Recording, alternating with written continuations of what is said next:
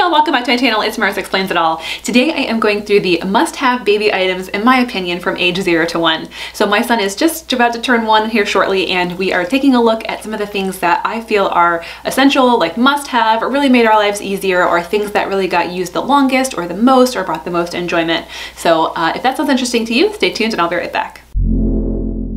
So of course, I'll just caveat this by saying this is all my opinion and this is what worked for our family, but everybody's different. So of course, what works for one kid may not work for all. I just wanted to show you guys what worked for us. There are more things that he actually did like or play with or got enjoyment out of, but I really didn't list everything that he liked or played with. It was mostly just the things that got the most use or that was the most beneficial for us. So just keep that in mind. I didn't list every single thing that he ever played with and enjoyed. He played with lots more toys, but really just wanted to kind of single out a handful of the things that we felt were the best. So let's get started. One of the first toys he interacted with was this wooden play gym, and my husband actually made this. He just used some lumber, cut it into 4 parts, attached to a dowel. I painted the bottom white just to make it a little more decorative, and we actually hung all of these wooden toys that I found on Amazon, and he loved them. At first he would just watch them, and then as he got a little bit older he was able to reach up and start grabbing these, and he loved some of these actually have little bells in them, and so he loved the sound that that made. So this is one of his first toys that he loved to play with. Similarly, this is another DIY that we did. This is a Montessori mobile called the Gobi Mobile, and I made this from the Hapa Family Montessori tutorial with just a wooden dowel, some embroidery thread, and some styrofoam balls.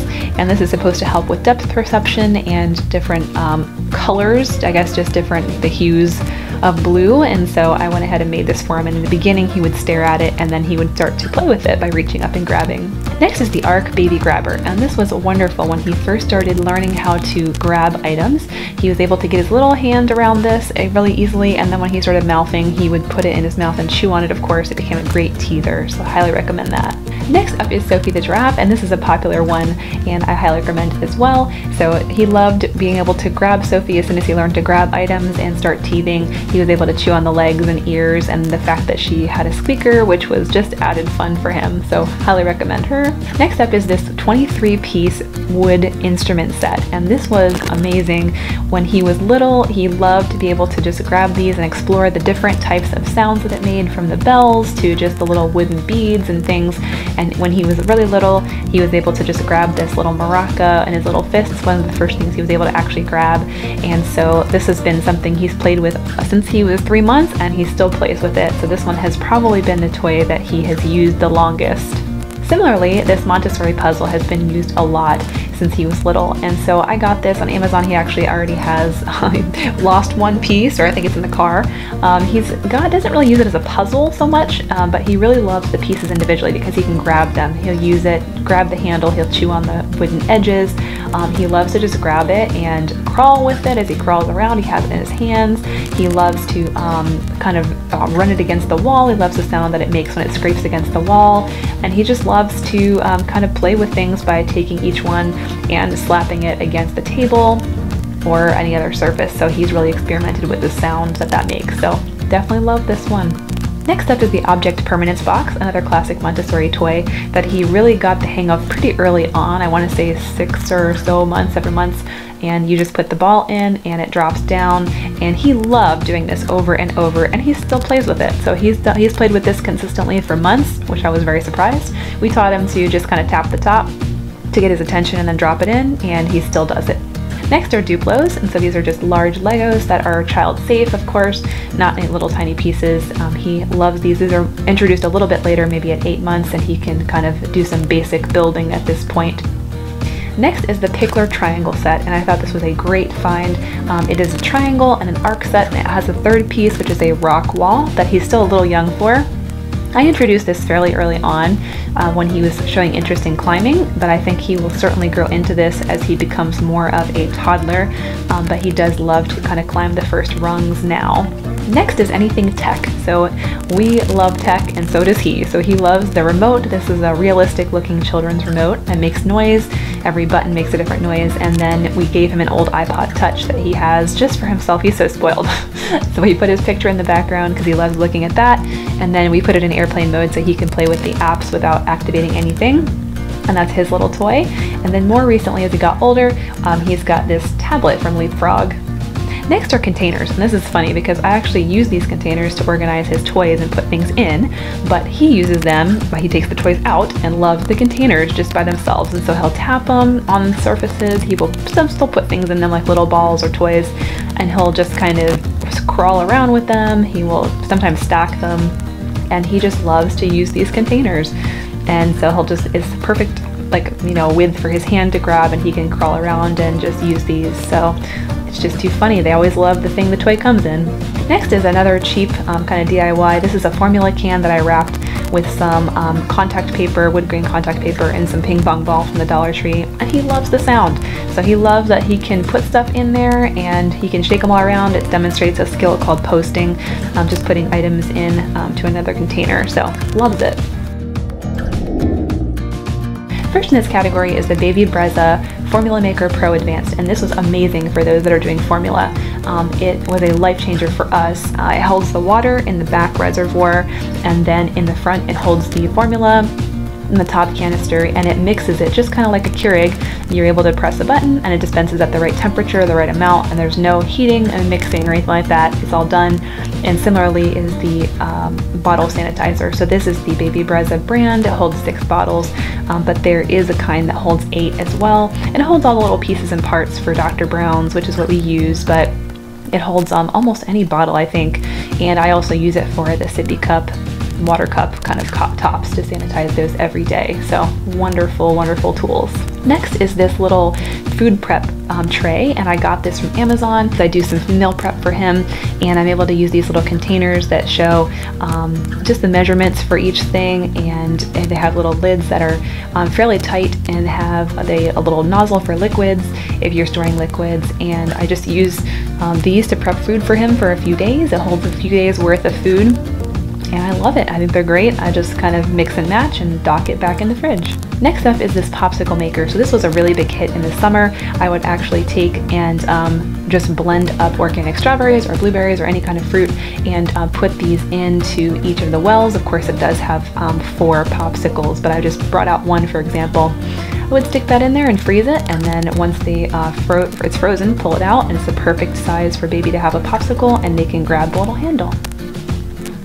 Next is a mini crock pot. So I was tired of bringing out my large crock pot just to prep his little food. So I got a 1.5 quart tiny crock pot, just enough for him so I can just maybe do 1 chicken breast or some vegetables, and he has his own meal prep all in one little crock pot separate from anything else that I'm making, which was perfect.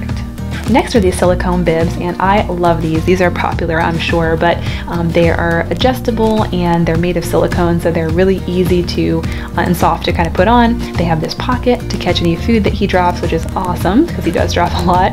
And of course they are wipeable, and I put them in the dishwasher to sanitize, so definitely an improvement over cloth bibs.